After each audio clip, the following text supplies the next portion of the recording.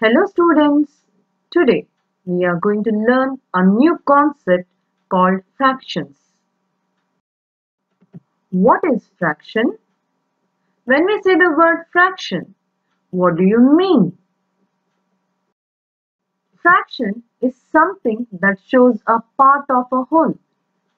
Look at this example. It's easy to count the whole thing like pizza. It's a complete pizza and it's called as whole. A pizza is usually divided into 8 equal parts. If you take 1 or 2 pieces of pizza, that is called its parts. How we are going to count these parts? We use fraction to count them. How we will write the fractions? It's very easy. Fractions are written as number of parts selected is divided by total number of equal parts of the whole.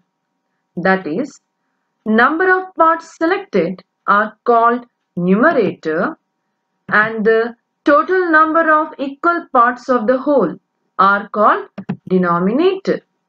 In the simple way, fractions are written as numerator divided by denominator. Let us take an example. A circle is divided into 2 equal parts and you can see that one part is shaded using green color. So, what is the fraction of the shaded part?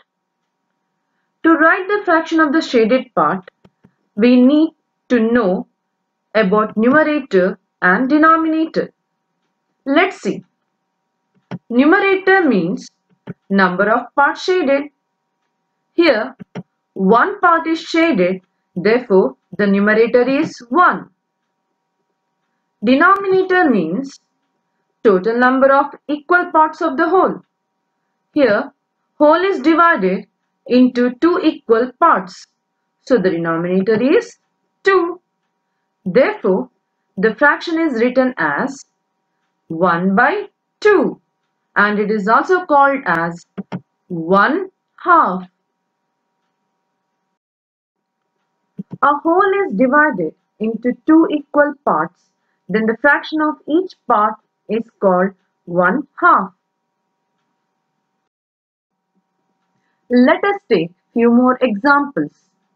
Here you can see 5 different shapes and each shape is divided into 2 equal parts and each one part of the shape is shaded. Therefore, the fraction of the each shaded region of the given shapes is represented by 1/2. I hope you are now clear about the concept of fraction. I have given you some work, that is, you need to color 1/2 of the given shapes. Refer solved examples. Thank you for listening.